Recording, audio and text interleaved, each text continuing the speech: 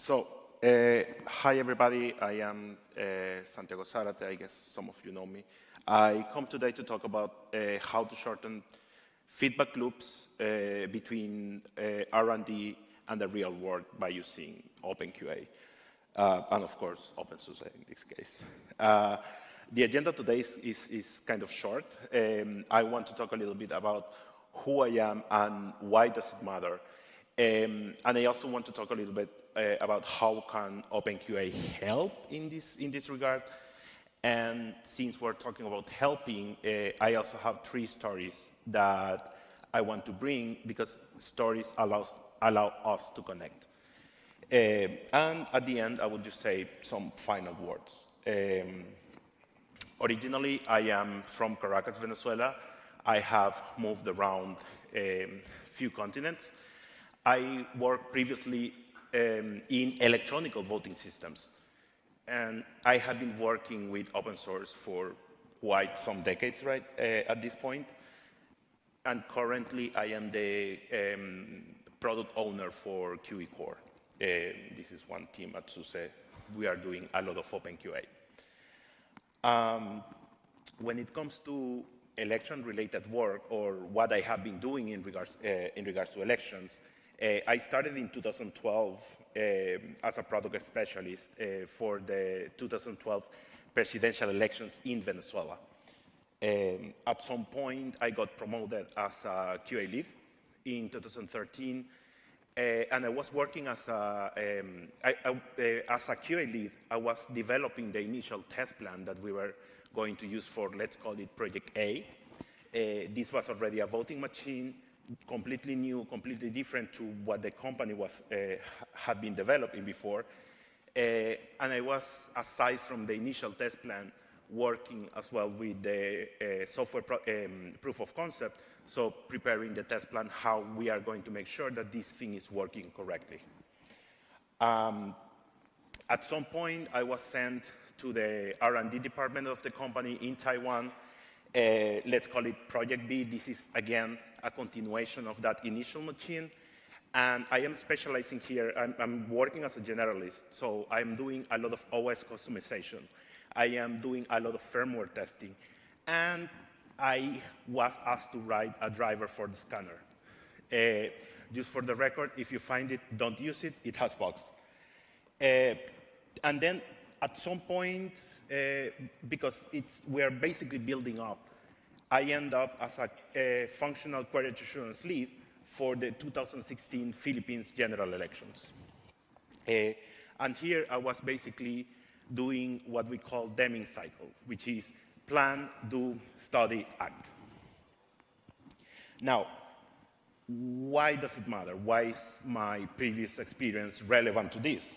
And since I just mentioned Deming's, here's a quote from him. Without data, you're just a person with an opinion. And in this case, the data that I bring is that elections are big. They take time, they need a lot of people, and they need a lot of computing. So for the 2015 parliamentary elections in Venezuela, the company needed to deploy around 40,000 voting machines, and this is something that is affecting a whole country. It's 20 million, almost 20 million voters that are going to interact with each and one of those machines, and they have to work properly just for one day, in the case of Venezuela. Now, depending on the election, depending on the country, depending on where you are, they can look a lot different. So in this case, what we have is a direct recording electronic voting machine on the right. We have the electronic ballot in the middle, so you are just using your fingers to select, you're not using a pen. And then what I called fingerprint reader on steroids, which is a voter authentication device. So there is no paper needed in this case. And the reality is that you don't know where your machines are going to end up. You don't know if they are going to be thrown from one boat to the other so that they can cross the river. And yes, this is a real example. They are actually throwing the machine from one place to the other. Not the machine, they come in a suitcase. Now, moving a little bit further to the Philippines,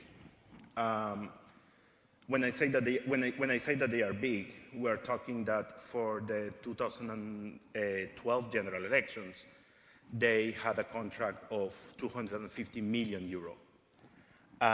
They wanted to develop a new voting machine. And they did the same for the 2016 general elections, which is the one that I was directly working for. So I was kind of responsible for the deployment of 92,000 machines. So that includes the testing of the machines, the firmware that they were running, and just making sure that they were able to behave as they should by the time the election was happening. And we are talking about almost 60 million eligible voters, so 60 million people are putting ballots inside the voting machines. And these machines in particular, they had a lot of small things that had also to be tested, so they were accessible machines, so that meant that if somebody could not see, for instance, they could connect the headphones and they could vote using their using auditive cues. Then there were security keys that also had to be tested for the poll workers. The machine had a printer, so once the vote is being casted, you get a confirmation of what your vote is, and then you decide to put it into the ballot. Now, I want to bring back again the cost of an election. So this is for the 2022 elections that happened 2-3 weeks ago or something like this. And just the part that belongs to the automation part of the election was 56 million euro. So there is a lot of money here. And there are a lot of things that need to happen for an election to be able to get to a proper good ending. And I'm not talking, so it's 56 million, not counting the logistics, the transmissions, ballots, servers, and audits, and many other parts. So this is just voting machines and the software. Now, when we are talking about the elections, when we are thinking about them, we mostly see the part where we are going to the voting booth, we are casting our votes, and then we are waiting for the results. But what we don't see normally is how many steps have to be taken in order for us to get to that point. Now, I want to put a pin here, and I want to talk a little bit about openQA. Normally, when I express or when I'm talking to somebody, what is openQA, I like to introduce it as a puppet and the puppet master. So openQA is going to do exactly what it is being told to do. It's going to interact with a system under test or a machine through either VNC, through SSH, through serial consoles. So it will behave pretty much as I will do, as a user will do. And it has multiple backends that allow it to interact with multiple devices. I also like to introduce it as a continuous testing tool that you can simply take and plug into the continuous integration solution that you have, so that teams can have a full cycle of building your software, testing your software, and deploying it. But when it comes to the testing, that you are doing not only just unit testing or just running some integration tests, but that you can do full system tests and even end-to-end tests if you so want. And openQA is also being used by or friends from Fedora, friends from Debian, GNOME Foundation, if I remember correctly, has also one instance. And recently, the friends from QBOS have been testing their operating system with openQA, I think, already for a while.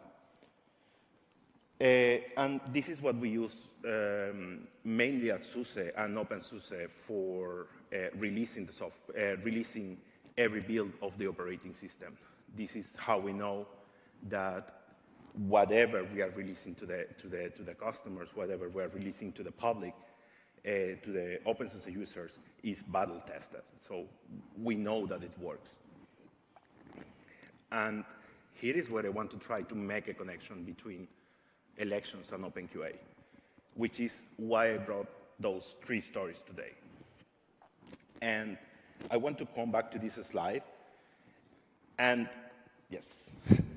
And the first story is my story. This Santiago that you see here is me. When I was working for this particular project, I faced the problem that elections are heavily regulated. And in particular for the Philippines, we had to comply with the voluntary voting system guidelines. These come from the EAC, so Electoral Commission, something in the United States. But we had to comply with some of those rules. And not only with that, but we also had to pass a certain level of certification for MISRA standards, and on top of that, FIPS 142. So there are a lot of things that have to be checked before we are able to get to the election day. Now, in all those processes, all those audits, there is one part of the process called trusted build. The trusted build is kind of the gate before anything can be put actually into the election, and anything that happens before, it's not that doesn't really matter, but you have to build towards the trusted build. When you get to this moment, you can certify that that software can go to the election. And the problem with this is that, the problem with this is that a trusted build is a moment where it's all or nothing. So you have, I don't know, it can be 7, 10, 15 people sitting in a room creating a compound password. So each person has a very small part of that password. They all type that into a single machine. And this is the machine that is going to be used to build the operating system images that are going to build the operating system images for the rest of the systems. So it's kind of from 1 to 3 levels of building that is happening. And the problem with this is that it's super expensive when it comes to time. And since it's an all or nothing, that means if the process fails almost at the end, you have to start all over again, because there is a timestamp that is being calculated. It depends on how do you want to do the implementation, but it's usually all or nothing. And the important part here is that anything that comes out of this process is what is going to guarantee to the public, to the voters, that whatever was being built, was being compiled on that day, is being also used during the election. All this information is public, and it can be validated. Now, the problem that I had is we started this part of the process, so we developed the script for the trusted build, something like one year and a half before the election day. And the script worked. It was doing its job.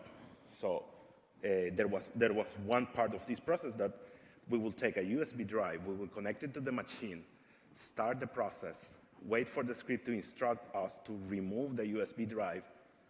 We remove, We wait, we insert it again, we remove it, and then it's kind of done. The problem is when you are having 20 plus USB drives on your desk, and it's not just your desk, but it's the desk of your colleague, because your colleague is testing a different configuration. And then the colleague, two seats in front of you, is also doing the same. At one point, you are going to cross. At one point, you are going to miss the right USB drive that you were using for your build. So in the 8th hour, you realize that you don't have the right key anymore, so you have to start over. And because we are humans, at some point, many of us decided to simply skip the part of removing the USB drive and putting it again, so we will let it connected to the machine. Now, something like 6 months before the election, we are doing the kind of the final testing. So we have 3 teams in 3 different time zones, and in one of them, this process is failing. So the team where I was at the testing laboratory was, the tests were passing. The team in the client, the tests were passing as well. But the team that was testing the documentation, not the software, not the machines, they were testing the documentation, they were failing these tests. And because of confirmation bias, we start to take a look at what can go wrong, and we say, okay, there is a new person that just joined that team. Most likely, because of this person, is because these tests are failing. So it took us around 2 days to figure out that the problem was not what the person was doing, it was what we were doing. So at some point, the script changed, and the script had a bug, and we didn't realize. So only after trying to figure out where was the problem is when we realized, okay, so we need to change something. And it took us 2 weeks to get the change included into the build, because the solution had to be sent from the headquarters to the testing laboratory. The testing laboratory had to do the auditing, and only then it could be included into the solution. And because there are a lot of signatures happening all along the way, it's just not an immediate process. And this is the part where openQA could have helped us. We could have used openQA to automate the creation of the images for those laptops, for those servers, even for the voting machines, to generate every single build, every single ISO, and even the election data, so that we could validate the user interfaces, the hardware, the data, and the whole trusted build process in total. Now, one thing that openQA could have made easier is that we could have had peer-reviewed tests. Because again, when you are working 16 plus hours, 5 engineers per team, and this is almost every day of the week, including weekends and holidays. And this is a team of 5, so it was 5 engineers per team, and around 7 teams that we had that were just doing different levels of testing. And a lot of this was manual. We had some automated tests, but not all. And the problem is that every team was on the verge of burnout. Every team, whenever we needed to run an end-to-end, we needed to prepare something like 3 days before we could start the end-to-end. And to actually finish, we needed to take between 1 to 2 days. So just imagine that one part of the process is damaged, or one part of the process doesn't go well. And here is where the help of openQA could have helped us to, for instance, have normal working hours, to have less stress during milestones, even allow us to be home for dinner, because many times I was going back home at 3 a.m. in the morning on a Sunday. Now, I was mentioning teams and engineers and hours. So if you sit down and you start to look, we are talking about engineers per hours per team. And we had 7 teams of 5 engineers. So you can start to multiply 16 by. So that's the first story. Now, the second story is Donna Bay. Donna Bay basically was trying to hunt for a bug that was disappearing every time she was hunting for it. The problem with this bug is that it was introduced by some developer, and it was hidden in between the firmware and the software that was interacting with the scanner itself. One of the problems that we were facing is that, or actually, the bug was happening because it was a multiple of 512. So every time the image resulting of the scanning of a ballot was a multiple of 512, the scanner will hang. Now, the problem is, how do you make it happen? Because how do you make it happen, and how do you figure out where the bug is? Because it's happening maybe once every 1,000 scans or something like this. And we had, in the Type A office, we had the firmware being developed. In the Panama office, we have the software being developed. So whenever the firmware engineers were releasing a new version, most likely the people in the Panama office were already out picking up their kids, going for dinner, having a life. So this will introduce unnecessary delays, because we needed to basically wait just to have feedback, because the machines that they had in the Type A office were not the same that they had in the Panama office, because hardware revisions and so on and so forth. And then we had the problem that the setup was tedious, because we had to take one SD card, take it from the machine, take it from the laptop, connect it on the machine, run some testing software, see that it was not the bug was not happening, come back to the laptop, connect it again, and it was very, very tedious, to the point that often the QA of that very specific part was simply left to the end. That had troubles further along the line, but let's not get there. Now, I'm just talking about the scanner, but we also had the headphones. We also had the security keys, the printers, and even the paper, because the ballots had an UV mark as well. And there is a funny story there, but that is not for today. Now, the main question is, how do you test this with something like this? And the answer is, you fake it until you make it. And this is partly something that we were doing, but not with something like openQA. So with openQA, you have the web UI, where you can take a look at the results. Everything looks nice, everything looks shiny, and you see these green bubbles, these red bubbles when things are failing, and you can take a look at the results and so on and so forth. That doesn't look right.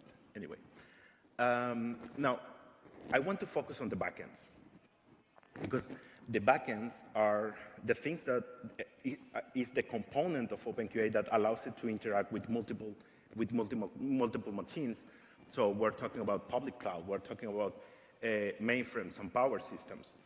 But in this case, I want to talk specifically about real hardware. So I want to focus just on that circle that you see there, which is backends, at least from the architectural point of view. And here we have some efforts from the community, from our colleagues, where we are actually, right now, at this point in time, testing Raspberry Pis with openQA. So we are basically booting a Raspberry Pi with the next image that we are going to release, testing it, and then waiting for the next circle around by using a device that looks very similar to this. So it is connected to, I think, a computer or another Raspberry Pi. I'm not 100% sure, but it's a SD card multiplexer or something like this. And what it does is basically allows openQA to write an image to the SD card. There is also power management integrated into it, and it allows openQA to simply control the whole cycle. So put the image, turn on the machine, and also interact with the keyboard and mouse. And there is even a link to it if you want to take out your phones and look at it. And you can also do it with your laptops as well. The peeps from QBOS are also doing that. They connected a servo motor to a Raspberry Pi. And what they are doing is they are turning on and off the laptop with a Raspberry Pi. And that's doable. So it's a lot of outside of the box thinking. And the reason why they are doing it with a laptop in that way is because they contributed to openQA by adding the AMT backend, which is, I don't remember what it means right now, but it's basically, I think it's active management technology by Intel, that it allows another system to basically take control of some Intel laptop, basically. And this is there. It's already in openQA. It's already added into the OS AutoInst backend, OS AutoInst project, and there is also a link to the write-up from QBOS. Now, when we come back a little bit to how openQA could have helped in many of these regards, is that it could have helped us to have feedback in a matter of minutes. It could have helped us to not have to wait until the team in Panama is awake to know whether whatever the firmware engineer is trying to build works properly. Or it could have helped us to figure out quicker that the bug was a problem in the driver and not the firmware, because this is where we were hunting, because we didn't know where the problem actually was. It could have helped us to have end-to-end tests even before we had the full solution, so we could have simply start to scale the testing at every step whenever we are adding a new functionality or whenever we are adding new software new software to the electoral solution. It would have allowed us to also plan better testing scenarios and reduce the amount of human hours needed for testing.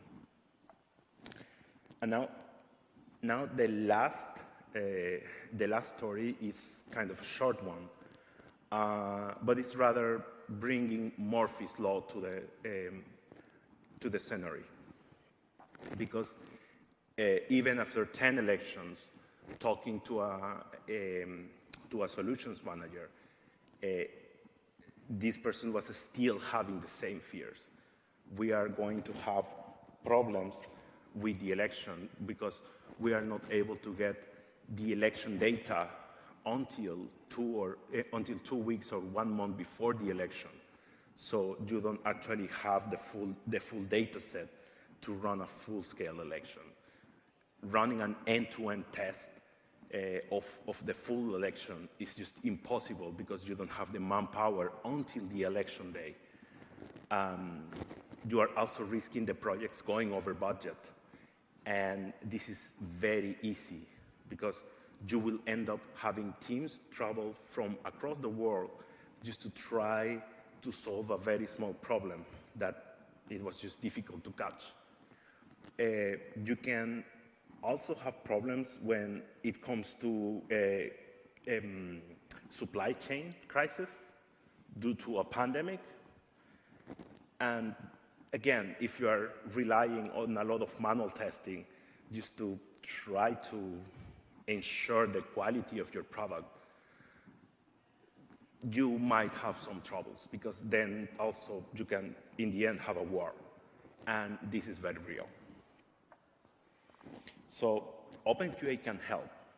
Using a little bit of out-of-the-box thinking, you can get further, you can get results faster, and you can even get reduction in terms of cost if you want to look at it. But in reality, what you can have is better a product with better quality, with developers, with your team being a little bit less stressed when it comes to whatever solution you are putting together.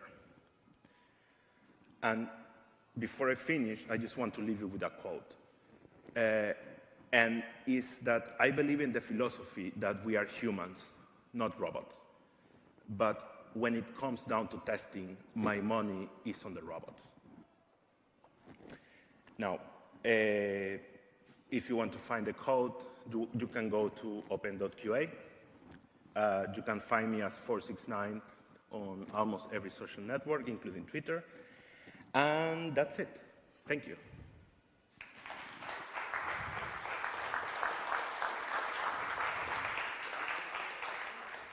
Sorry? Did you want to take questions? I can take questions, if there are. Yeah, I could probably bring the mic down if anyone has questions. No, there are no questions. There are two. So, Anton? What was the test for the documentation? Sorry?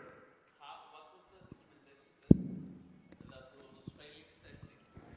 Okay, so the thing is, you have to deliver, one of the deliverables is how to run the election.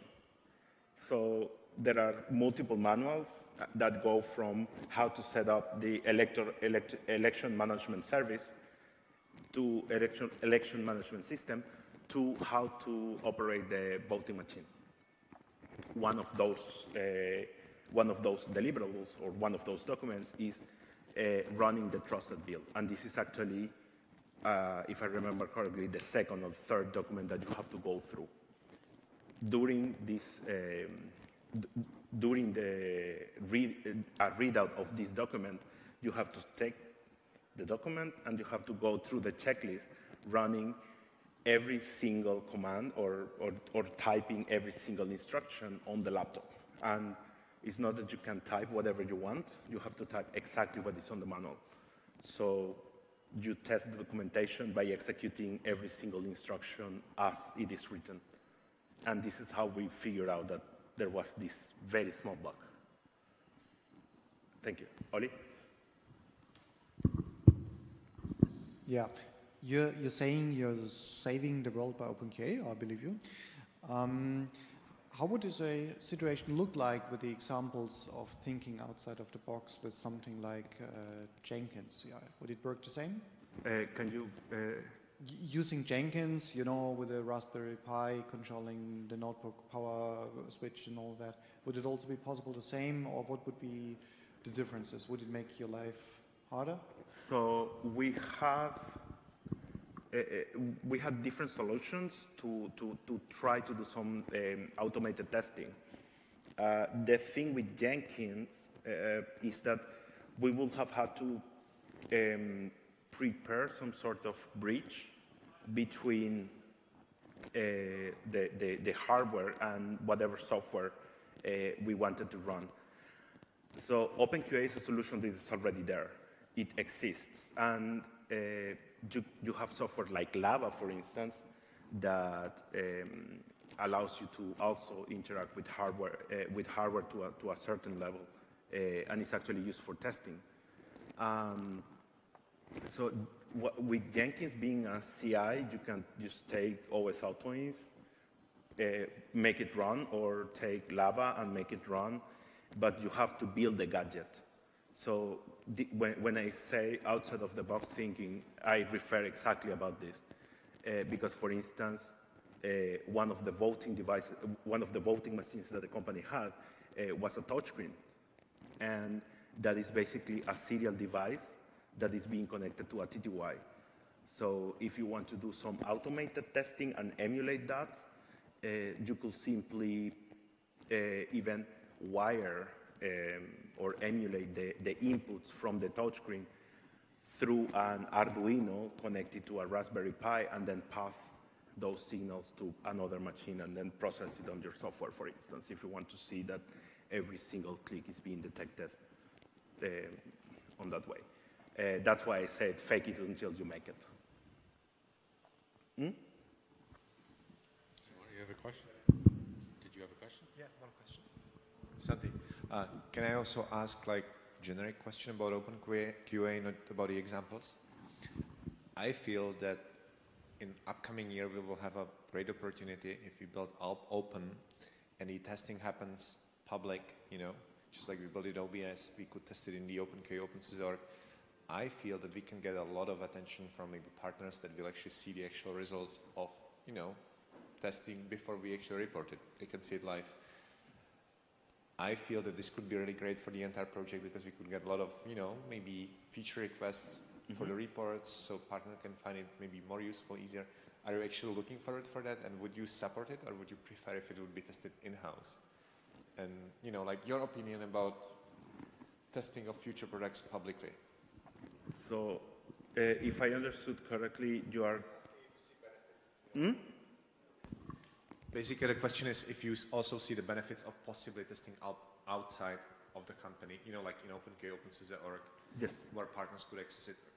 Your opinion, basically. Yes, so I do see a benefit if more and more people are either deploying their own openQA instances, or if they are, and they contribute with the extensions that they might do just to adequate openQA to their needs.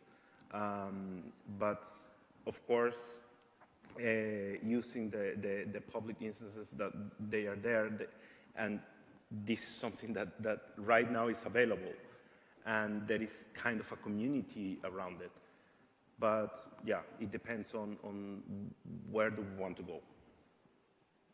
My point was mostly about like increasing visibility, like massively, you know, because SLS is, or whatever SLS next will be, you know, will be tested there. I hope so. Like, yeah. That will just help the project and so on.